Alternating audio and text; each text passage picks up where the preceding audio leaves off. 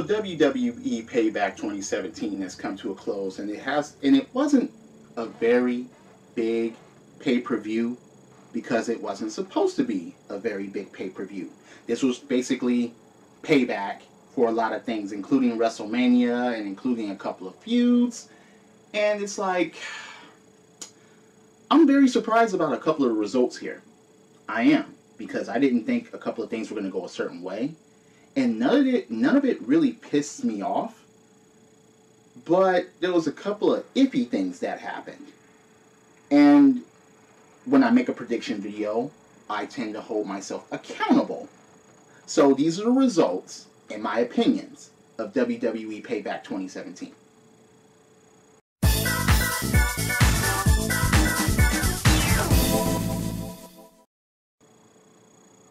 You know, it's funny. I went with Enzo and Cass, but I actually was like, I wasn't going to be surprised if the Anderson and Gallows actually took the match. But Enzo and Cass ended up pulling it off.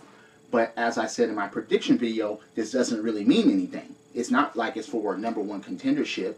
I mean, and it was on a fucking pre-show. So it's like, yeah, it was payback, technically. But still, I'm just not, it was nothing really.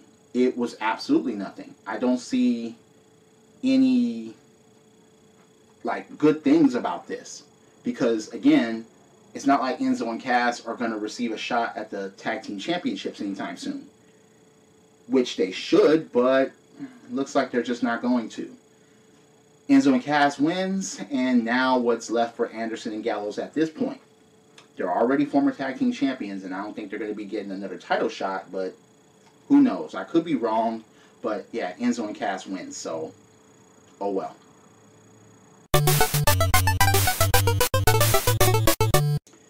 Like this was going to go any other way. The Miz tries to run down Finn Balor, and Finn Balor basically did what he did as far as... Again, did you actually think this was going to go any differently? I didn't think so. Unless a match would have started. But, yeah. This was a Miz TV thing. And Finn Balor just basically, you know, took down the Miz.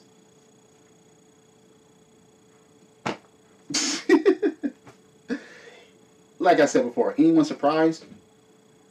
Why was this on the pre-show? Why wasn't there a match? Why?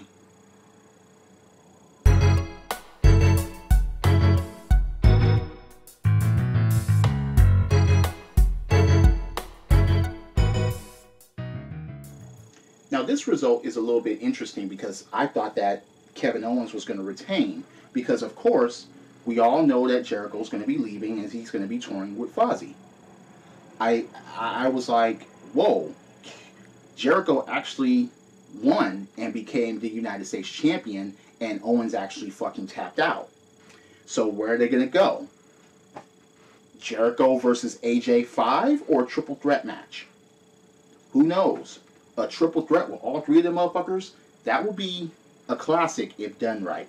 But AJ versus Jericho hasn't really disappointed either. So, again, I'm just surprised that Jericho actually won and he made Owens tap. And now he's once again the United States champion. And he's going to SmackDown. So, congratulations to Chris Jericho. And I was wrong.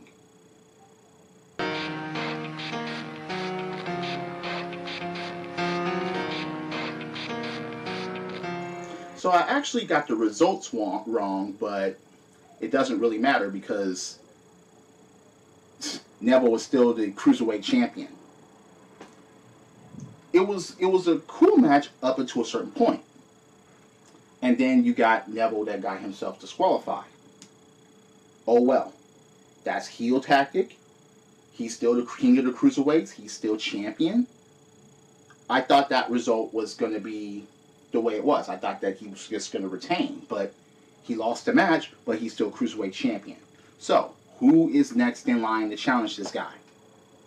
I mean, it's just, yeah. I didn't think that Austin Aries was going to get it at a place like Payback.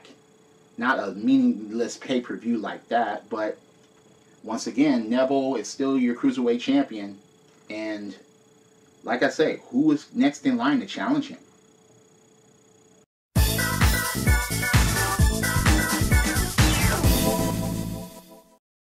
Now, the funniest thing about this is that as soon as the whole handshake thing began, everybody knew that that wasn't going to last. Between Cesaro and Sheamus, and then you have the returning Hardys. The Hardys were not going to be transitional champions. I didn't think so, even though it wouldn't have surprised me if fucking Sheamus and Cesaro would have gotten back to tag team championships, but I just didn't see that happening. All I saw was the Hardys winning and then an implosion, and looks like there's a heel turn between Cesaro, at least.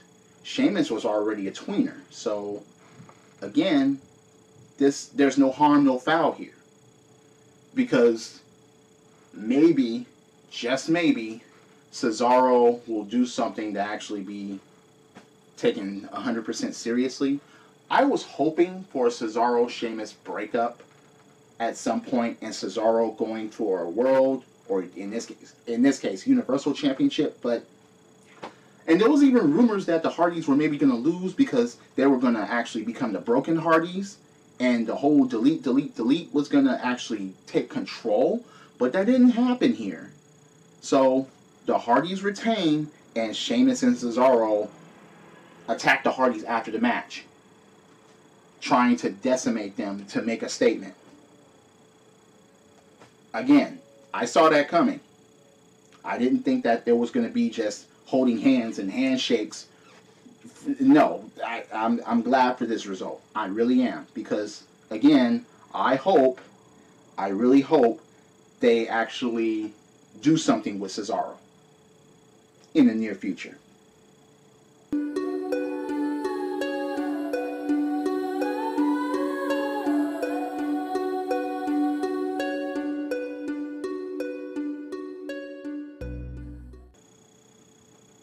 Okay, so I admit it. I didn't see this happening. I didn't see Alexa Bliss beating Bayley this soon, especially in the hometown of Bayley at a pay-per-view. So you're telling me that Bayley gets past Charlotte, Bayley main events WrestleMania, and then she coughs it up in her hometown against Alexa Bliss. So now Alexa Bliss is a 3-time women's champion, but it's interesting that she's the first woman to hold the Raw and SmackDown women's titles. And it's kind of, sad that Charlotte wasn't the first to receive that accolade. I mean, she missed it by like a couple of days, especially because she had interference in her match. But again, Alexa Bliss is now your new Raw Women's Champion. Okay, so we're going to get rematches, or we're going to get Sasha chasing. We're going to get that. But at this time, it's like, yeah, wow, Bayley coughing it up that soon. Like I said, I didn't think it was going to happen, but it happened. Pretty good match, too. It was, but it was no Charlotte versus Sasha. During the match, her head got targeted on turnbuckles and things like that, and ring posts. I'm talking about Bayley. So Alexa, she took advantage, and she actually fucking won. I'm impressed that she won. I didn't see it coming, though. Congratulations to Alexa Bliss. Now, where is this roster going to go now? And when will fucking Nia Jax receive her one-on-one title shot and get the fucking title?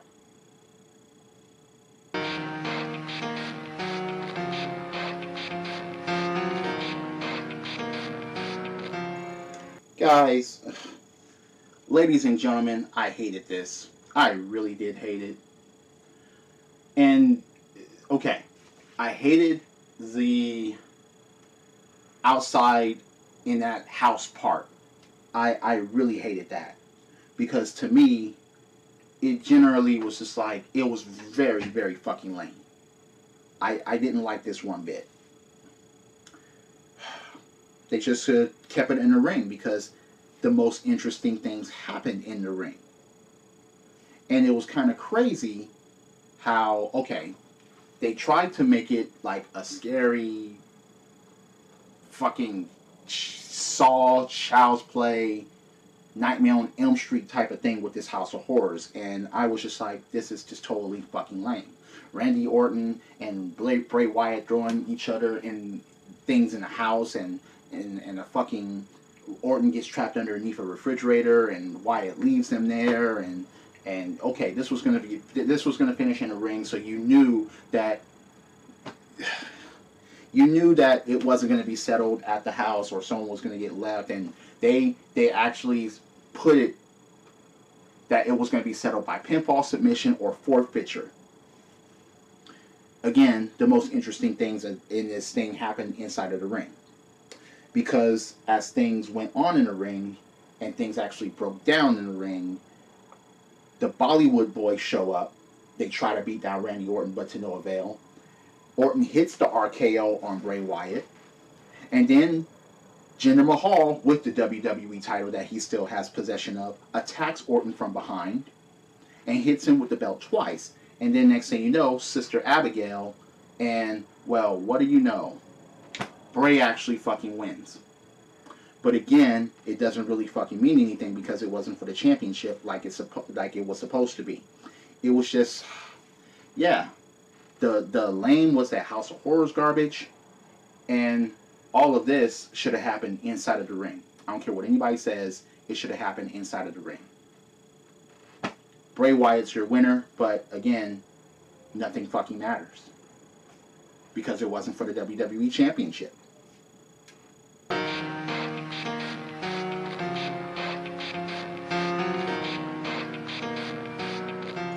People actually thought that Joe was going to win this match, and I just didn't see that for some reason. I didn't see Rollins getting payback on Triple H and then losing to Samoa Joe, even though it kind of would have, okay, it's not like that wouldn't have made any sense, but Joe's first loss against Seth Rollins doesn't hurt Joe. Okay, that's why I picked Seth. That's the main reason why I did pick Seth Rollins, because let's face it, if Joe would have his first loss against someone that has zero meaning to us, or someone that we absolutely hate like Roman Reigns, then we wouldn't have liked that at all. But Seth Rollins beating Samoa Joe via a roll-up, and it's funny because I actually said it was going to be some type of roll-up in order to fucking do it, and he did it. But I thought that Rollins was going to get destroyed after the match, and that didn't happen. Samoa Joe, you know, he was just like, I can't believe I lost, can't believe I lost. But he didn't go ballistic and attack Rollins. He didn't take Rollins down. He didn't take Rollins out. He didn't try to end him like I thought. He didn't try to make that statement. So that was the only part of the match that kind of disappointed me. It was afterwards. It was the aftermath. I just thought that Joe should have just went ballistic. Joe literally almost always goes ballistic, so I didn't understand why it wasn't done here. Yes, the leg was targeted all fucking match. We all knew that. And Seth Rollins, yeah, he performed pretty well, despite the whole leg thing. But, again, Rollins was my pick, and, well, what do you know? He won, and that's all there is to it. Congratulations to Seth Rollins. Now, where do you go from here? Do you go to the Universal title? Does Finn Balor go to the Universal title? Or does the winner of the next match go to the Universal Championship?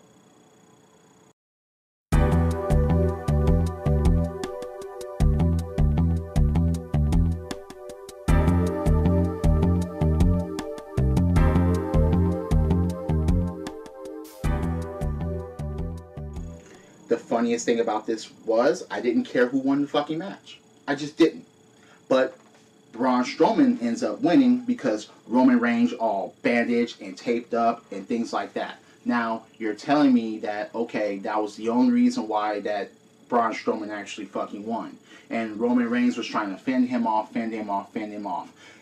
We all expected the magically delicious Lucky Charms comeback from fucking Roman Reigns, but that didn't happen here. Now, the main thing about it is, okay, does Braun Strowman challenge Brock Lesnar? Or is he done with Roman Reigns? Because even after the match, he's still, okay, it took 2 power slams to beat Roman Reigns, first of all. And then after the match, steel steps, he laid him down and he actually put, like, Roman Reigns' head on the steel steps, and then he rammed the steel steps into his gut. Next thing you know, Roman Reigns is coughing out blood and trying to walk off. He didn't want the stretcher. He's being checked on, and no one is having concerns about this guy. I'm sorry. It's just, no one was. So Roman Reigns was trying to walk out, gets to the fucking ambulance on his own, and well, what do you know? Braun Strowman tries the attack. Roman Reigns moves out of the way, and Roman Reigns is actually getting the best of him of this attack. He fucking rams the fucking ambulance back door on Strowman, and it's like, God, please be... Alright. Even though I wanted this feud to continue, and I still do, because it keeps them both away from titles, but there have been certain people that have been saying that Braun Strowman should go for a championship. The Universal Championship, maybe even the Intercontinental title. Who knows if that's going to actually fucking happen. But Braun Strowman winning after Roman Reigns beat The Undertaker at WrestleMania. Again, it's just...